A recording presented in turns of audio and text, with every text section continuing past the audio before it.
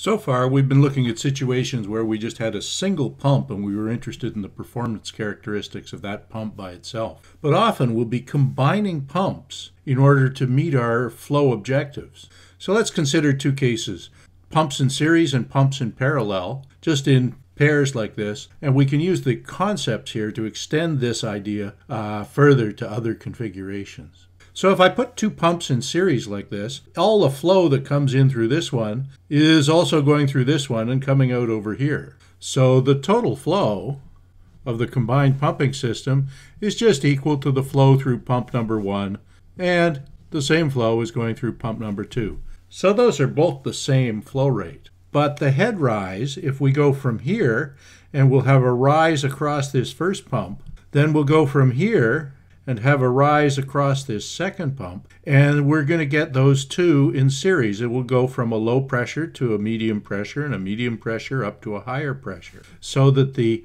total head from the combination will be equal to the head rise across pump number 1 plus the head rise across pump number 2. So if we look at that idea on our performance curve for our pumps, we typically have a flow and head, and we're interested in the performance of the pump, and we see a variation that typically looks something like this for a single pump. So if that was our single pump, we'll have the same flow for our combined pumps, so we're going to be going over the same flow range from here to here, but the head is the combination for the two. So if this was one pump, then I'd have twice as much head for the same flow when I combined the two. So from here, I'd go up to there. And from here, I'd go up to there. And that's the combined head flow curve that I'd get if I put two identical pumps together. So if I've got both of them, I've got higher head for the same flow. And we actually exploit this approach in multi-stage pumps. Multi-stage pumps give us higher head because they're basically multiple pumps in the same casing. So it's as if we took two pumps, put them in series, and also put them in the same cast iron casing with two impellers, with the outlet of the first impeller feeding directly into the inlet of the second impeller. And we can do that for 2 or 3 or 5 or 10 or as many stages as we want to achieve very high heads at moderate flow rates. Now let's look what happens if we put the pumps in parallel.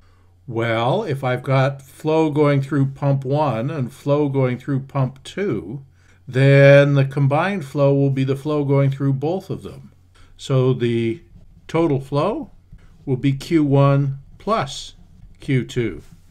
And with these two pumps in parallel, well, the head rise, the pressure increase from here to here, and the pressure increase from here to here must be the same. And even if these pumps are different from one another in their performance characteristics, we'll wind up with the flows adjusting such that the head rise across here and the head rise across here will wind up being the same. So the total head, it's just equal to H1, not plus this time. It's the same H1 and H2. So if I look at my pump characteristic curve, once again, I've got flow and head. And if this is my single unit pump, this is just one pump, if I combine the two together, I'll get the same head, but I'll now get twice as much flow. So instead of that point, I'll be out here. Instead of this point, I'll be out here. And so this is the result that I'll get from the combination of the two of them, is a head flow curve like that. So when I have both pumps operating in parallel, then I'll get much higher flow, but at the same head. The big advantage here is if we have a lower demand, if we don't need all of the flow rate, we can reduce the total flow provided by the pumping system simply by turning off one of these pumps.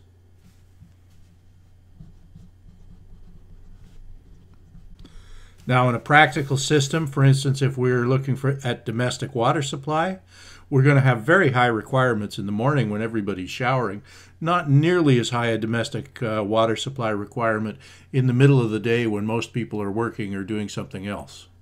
So we can adjust for demand by changing the number of pumps that we're operating. We could have 2 in parallel, we could have 3 in parallel or more to allow us to manage our demand requirements while still staying and operating somewhere in the sweet spot here at the highest efficiency in the range of flows where the pump was designed to operate. Now, why would we be going with combinations like this? Well, we saw one example in the reality check video. That was where we had the combination of the low lift and high lift pumps. We had essentially 2 pumps in series, 1 low lift and 1 high lift, with different flow characteristics. The result was our inlet, we had a low pressure, atmospheric pressure or somewhere close to it. At the outlet of this pump, we'd reached some kind of medium pressure level, and we could put that into the inlet of this pump, and finally we'd have our higher pressure level at the outlet to supply the system. So this low pressure is around PATM. Intermediate, we might be 1 atmosphere above that, around 100 kPa. And finally, out here, we might be something more like 1,000 kPa for our system. Now, why would we go that way? Well, if we're at a low inlet pressure here, we may have difficulty satisfying the NPSH. So we will want to choose a slow moving pump, which is going to have a low head rise, and thus it's also going to wind up delivering us a low NPSH requirement. And if we can have our low pressure here matched up with a pump that really only needs a low net positive suction head, then we'll have no cavitation. But one of the consequences of having this pump running slowly is that it has a low head rise across the pump. We're only picking up about 1 atmosphere of pressure rise. So to get this low NPSH, we had to put up with this low head increase. But now we've got a higher pressure. We can have this high lift pump run really quickly. We've got a nice fast pump. If it's fast, we're going to have a higher delta H. So we're going to get a higher pressure rise across this second pump. But because it's running quickly, because we've got this higher delta H, we're going to have a high NPSH requirement. And fortunately, we've now got the pressure up to a high enough level that we can meet that higher NPSH requirement and still have no cavitation. So here's a very practical example of a place where we'd put a low lift pump in series with a high lift pump in order to achieve the objectives we need, because the combination of the 2 pumps together gives us a low NPSH requirement at the inlet while giving us a high overall increase in the pressure. So this is the kind of arrangement that we'd wind up with in lots of practical pumping situations.